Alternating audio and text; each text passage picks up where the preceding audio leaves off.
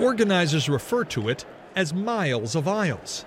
You can buy guns here from retail booths and from private dealers. I'm selling a Mossberg 12-gauge bolt action. And how much are you trying to sell for? $200. And this gun is what? It's a Mossberg 16-gauge bolt action. And how much you want to sell for? $150. And business at what is called the Nation's Gun Show in Chantilly, Virginia is good. So good the ATMs have run out of money.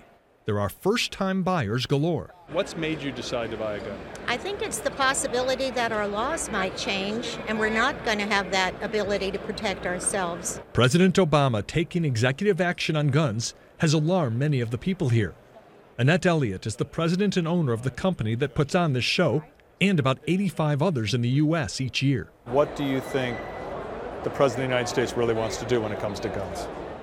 Well, I think the end game with a lot of Democrats is to confiscate them. I think that Is that what you last. is that what you we're think? afraid of that, sure. Is that what you think the president wants to do, though? Maybe. Yeah, I think maybe he does. Another reason the show is jammed? The ISIS threat has increased business. That immediately increased business. I used to be a zero gun, guy, but nowadays you don't even know who your opponents are. You gotta be ready. Opinions here are not black and white. There are people here who feel there should be an increase in firearms regulation. But what is extremely prevalent is a deep distrust and suspicion of the motivations of the federal government. It's a Winchester 300 short mag. How much do you want to sell it for? I don't know, I'm looking at about $600 for it. 600. Yep.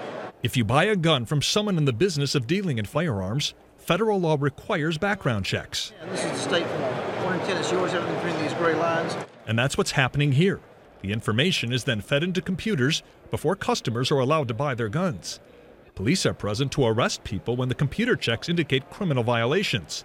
But the private dealers are not legally required to conduct background checks. I would ask you for a Virginia driver's license. That way I know you're from within the state.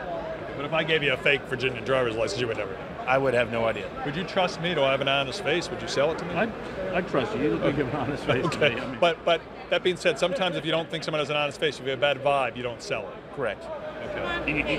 You gotta go with your gut instinct. This is a competition M1A. It's a civilian version of the M14. This is a SD40 VE Smith & Wesson 40 caliber. It's a lot like a Glock.